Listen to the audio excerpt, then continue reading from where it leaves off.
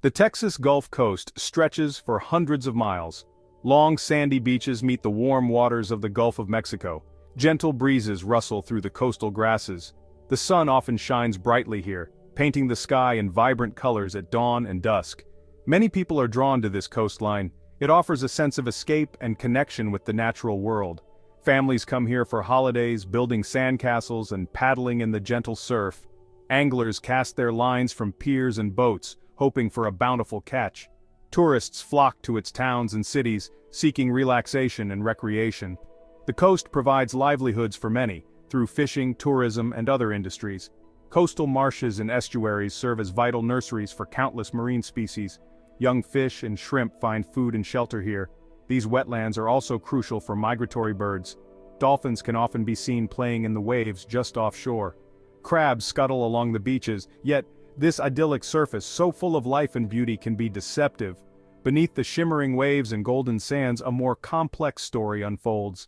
For many years, the deeper secrets of the Gulf of Mexico remained largely unknown. Its vastness and depth made exploration difficult, but today scientists are equipped with new tools and technologies. Remotely operated vehicles, or ROVs, can dive to great depths. Sophisticated sonar systems can map the seafloor in incredible detail. Sensitive instruments can detect subtle changes in the water and the seabed. What these modern explorers are finding is often surprising. They are uncovering geological features and ecological processes that were once unimagined. Some discoveries fill us with wonder at the complexity of marine life. Others, however, paint a more troubling picture.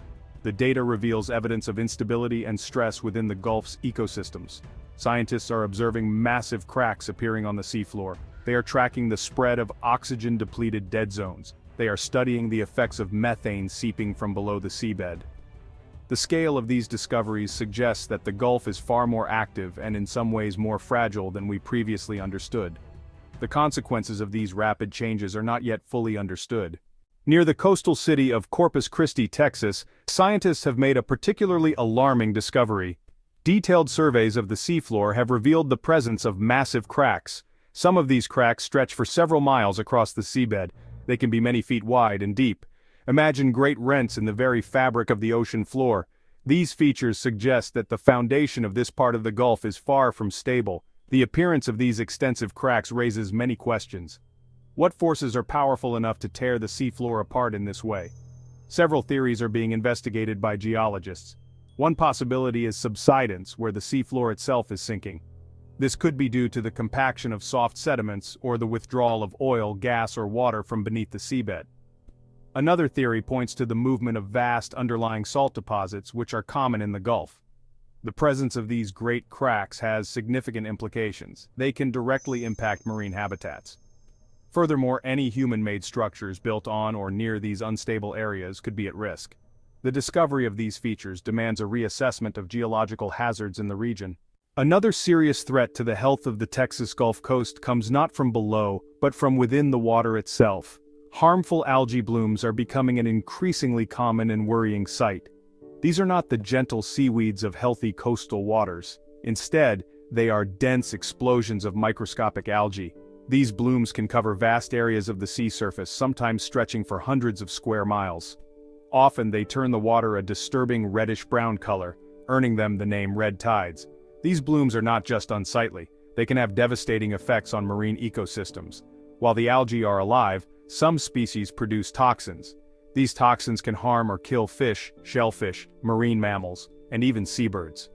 Humans can also be affected if they consume contaminated seafood or inhale airborne toxins near the coast. The sheer density of the algae can also block sunlight from reaching submerged aquatic vegetation, further disrupting the food web. The most severe impact often occurs when these massive algae blooms begin to die. In the deeper waters of the Gulf of Mexico, another fascinating and complex process is at play. Methane gas, formed from ancient organic matter, naturally seeps from the seafloor in many locations. This is not unique to the Gulf. Methane seeps occur in oceans around the world.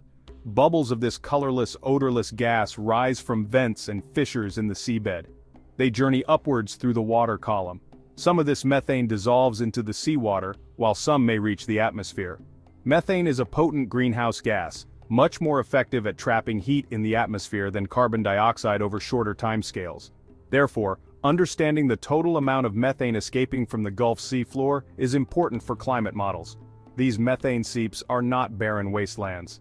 In fact, they support unique and thriving ecosystems, quite different from those found elsewhere in the deep sea. Specialized bacteria and archaea form the base of the food web here.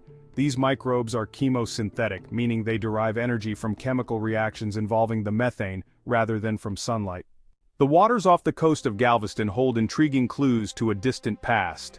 Using advanced sonar technology, researchers have detected what appear to be submerged structures on the seabed. These are not random jumbles of rock. The images reveal patterns and alignments that suggest they might not be entirely natural formations. Some features appear to be linear, while others show regular, almost geometric shapes. These mysterious forms lie hidden beneath layers of sediment and the concealing waters of the Gulf, sparking curiosity and speculation among archaeologists and geologists. Could they be the remnants of ancient human settlements? It is known that global sea levels were much lower during past ice ages. Thousands of years ago, the coastline of Texas would have been many miles further out into the present-day Gulf. Areas that are now deep underwater were once dry land, potentially inhabited by early peoples. These submerged structures, if confirmed to be man-made, could offer an unprecedented window into the lives of these ancient coastal dwellers. Exploring these potential archaeological sites presents enormous challenges. Further offshore from the bustling city of Houston, the seabed of the Gulf of Mexico conceals other geological hazards. Scientists have mapped the presence of numerous large sinkholes. Some of these depressions are truly vast, measuring hundreds of feet across and plunging to considerable depths. These are not gradual slopes but often steep-sided pits that have formed relatively suddenly. They represent areas where the structural integrity of the seafloor has been compromised, creating a significant and often hidden danger lurking beneath the waves. The formation of these offshore sinkholes is typically linked to the unique geology of the Gulf region. Deep beneath the layers of sediment lie massive deposits of salt. These salt domes, remnants of ancient evaporated seas, can be slowly dissolved by circulating groundwater. As the salt dissolves, underground caverns are created. Eventually, the roof of such a cavern can no longer support the weight of the overlying rock and sediment. It collapses, forming a sinkhole on the seafloor above. This process can be gradual or catastrophically abrupt. The Gulf of Mexico is not only a place of geological and ecological wonders but also of strange and sometimes eerie phenomena that continue to puzzle scientists and observers. One such enigma is the Gulf hum. This is a persistent, low-frequency sound that has been reported by residents along the coast and detected by sensitive hydrophones in the water. Its exact origin remains a mystery, though many theories have been proposed. Some researchers speculate that the Gulf hum could be the collective sound of certain fish species, perhaps related to mating rituals or communication. Others suggest it might be generated by subtle geological activity, such as the movement of sediments or fluids beneath the seabed. Despite various investigations, the true source of this mysterious underwater sound remains elusive, adding to the mystique of the Gulf. Then there are the captivating yet sometimes unsettling displays of bioluminescence. The geological record of the Gulf Coast tells a story of immense power and dramatic change.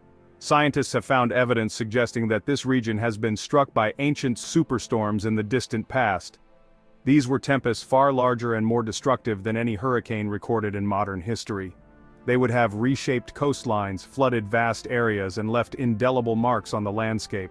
The possibility that such colossal storms could occur again, especially in a warming world, is a sobering thought for coastal communities.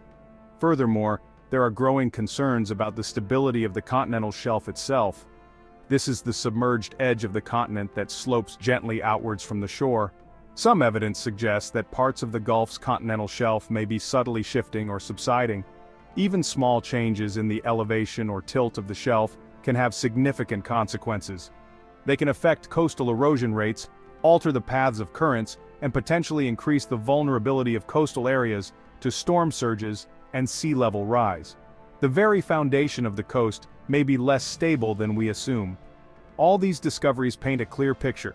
The Texas Gulf Coast is not a static and unchanging environment, it is an incredibly dynamic, complex, and fragile region. The future of the Texas Gulf Coast depends on our willingness to learn, to adapt, and to act decisively.